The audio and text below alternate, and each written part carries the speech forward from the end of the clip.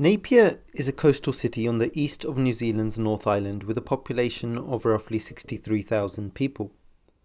By the grace of Allah, on Saturday the 29th of October 2018, Majlis Khuddam Ahmadiyya New Zealand took the True Islam Roadshow to the city of Napier for the first time.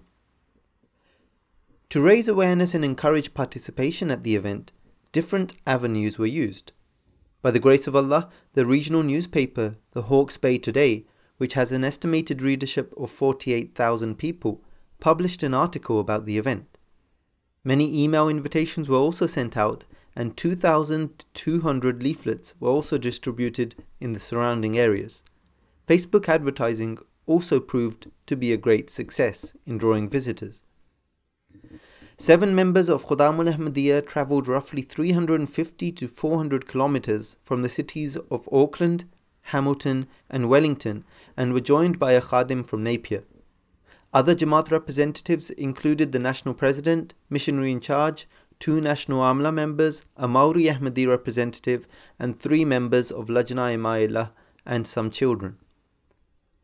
The True Islam Roadshow included the Quran exhibition, which displayed the Holy Quran in an array of languages, including New Zealand's very own Te Reo Maori translation, the language of the indigenous people of the country. The exhibition also presented an opportunity for people to listen to an Arabic recitation of the Holy Quran, which some people found very fascinating. The event also presented opportunities for Khuddam to engage in Meet a Muslim sessions with members of the public. These were informal and candid conversations held on a myriad of contemporary issues relating to Islam. The exhibition ran for 6 hours from 10 a.m. to 4 p.m. and drew in 105 people from varying backgrounds and faiths.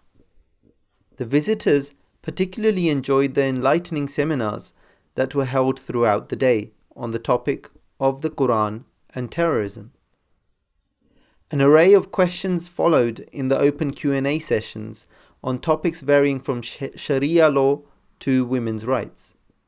Many people took away Jamaat literature on topics of individual interest as well. Attendees left with very positive impressions of Islam. Even those with preconceived misconceptions about Islam were left to admit that the understanding and efforts of the Ahmadiyya Muslim community are genuinely revolutionary and need to continue to spread.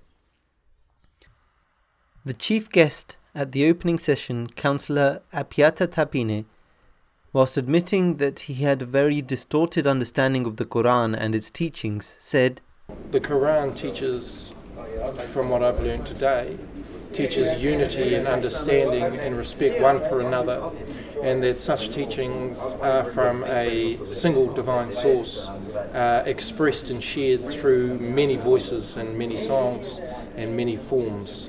He further said, the tour of the Quran around New Zealand provides an opportunity for New Zealanders to enter into a safe space where they're not pressured, where they're not challenged, where they're not diminished in any way of who they are or what they believe in, but rather an open opportunity to learn from the Quran, to learn from Muhammad, to watch and observe those who are the living embodiment of their faith around the world. He also said, "It is a deep, rich faith that is expressed in a variety of beautiful ways.